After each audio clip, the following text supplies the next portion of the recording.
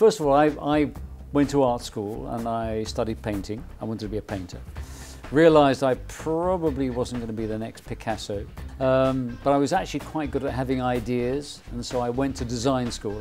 And then whilst I was at design school, I had this wonderful man called John Hegarty who exposed me to advertising and how good it could be, as opposed to the boring stuff that one sees 90% of the time. And so whilst I was at design school, I started to study advertising, and then came out of design school with a job in advertising. The strategic people would come to me and say, this is the strategy, we want to communicate that this brand, say it's LG, is all about creativity. And it's playful, it has a playfulness to it. So then I would sit down and think, now how do we communicate that? How do we have ideas around that?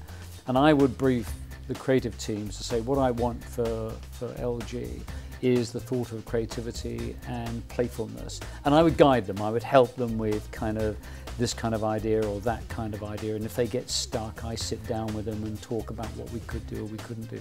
So in a sense, we're pushing and driving the creative department.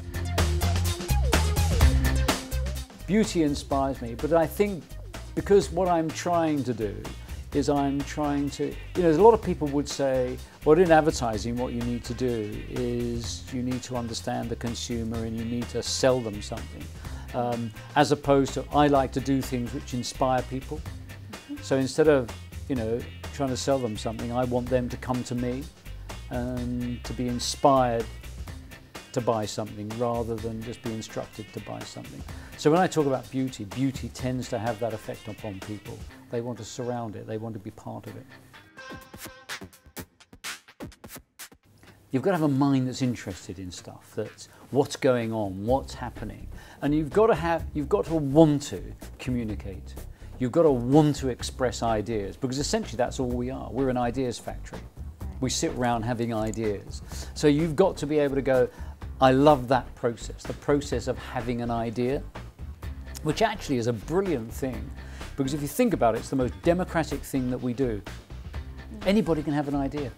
You don't need special training for it, you don't need special equipment to do it, you can have it anywhere, and an idea can change the world. So you might have gone through art school, you might have, you just come out of university and you'd have done a general course, or you might go to an evening school which can train you whilst you're doing another job in how to make it in advertising. So I've got to know that you can have ideas and you can actually put them down and you can write them down and communicate them. So if you came in with a little notebook with the things all drawn out and little sort of headlines, that'd be fine, that's great. And you say, give me, this is it, here's my portfolio. It's a notebook with all my ideas written out and everything sketched out, if that's the way you want to do it. Or you might have it macked up. If you're particularly good at being a Mac operator, you might Mac things up and print them out in a very sort of elaborate way. It's the best and worst. The best is having an idea, the worst is not having an idea.